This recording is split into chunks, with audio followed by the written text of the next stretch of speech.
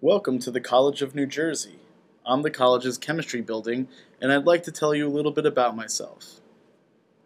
It's a beautiful spring morning here in Ewing, New Jersey. The spring flowers are blooming, the trees are starting to show off, and it's still quiet as the sun rises. I'm lucky to be one of the buildings by one of the lakes on campus. It's always relaxing to look one direction at the lake or in the other direction at the fountain once they started up for the summer. I'm fortunate in many ways. I'm close to good friends, physics, biology, math, and statistics. We're all relatively new facilities, well stocked with tools needed for science teaching and research. Here's one of my classrooms, a typical smart room on campus. It holds 24 people because we like to keep class sizes small.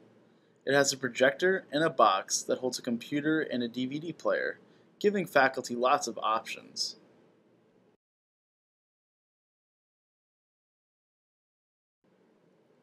One of the labs on the first floor is for general chemistry. Most chemistry majors start taking this course.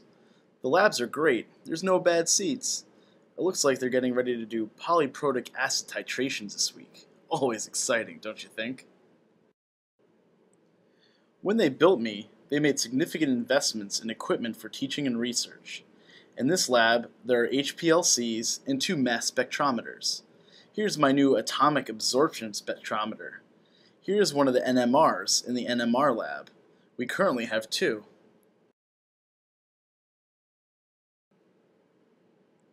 This is one of my favorite rooms, the forensic laboratory.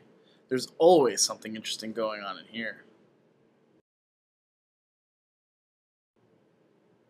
The inorganic lab has this great glove box, which is important for students to learn how to use.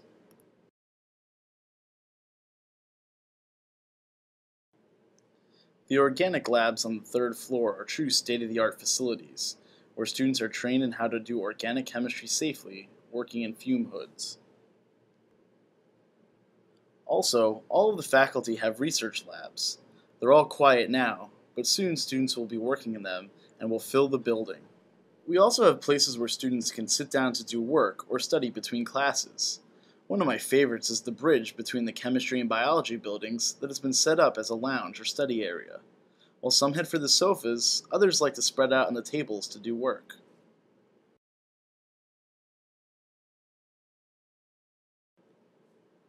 Here's an area where you'll often find Dr. Hunt, who teaches organic chemistry.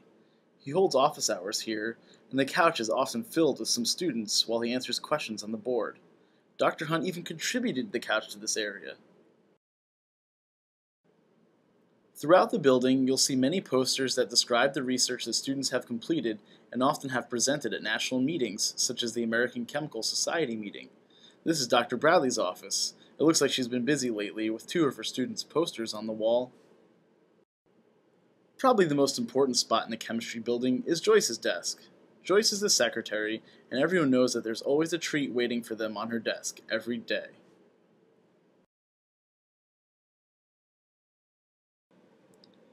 Well, I just heard Pam Schmier open the chemistry stockroom, and Leon Dominiak, our instrumentation specialist, opened his office, so it looks like we're open for business. Both general chemistry labs are running. It looks like in one lab they are doing titrations manually. In the other, they're using computer-assisted instrumentation to do a titration. I can see Dr. Robinson in there working along with the students.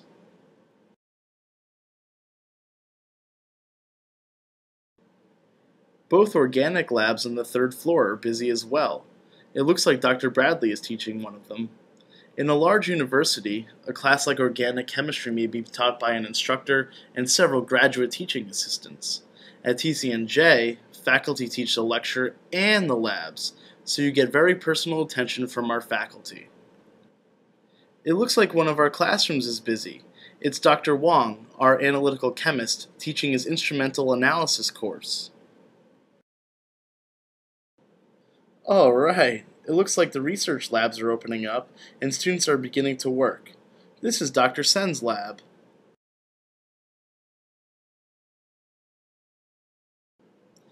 This is Dr. Arvanitis' lab. Her students may already be in one of our instrumental labs doing experiments there.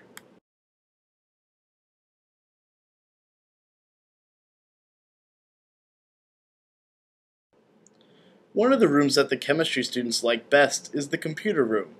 You may find all sophomores in here 1 hour, and then all juniors in here the next. They often work together on projects or lab reports, and it's a bit of a social spot as well. I hope that you've enjoyed this little tour of the chemistry building at the College of New Jersey. I hope you've seen that we have new facilities loaded with scientific instrumentation, and more importantly, a vibrant group of faculty and students who are involved in both teaching and research.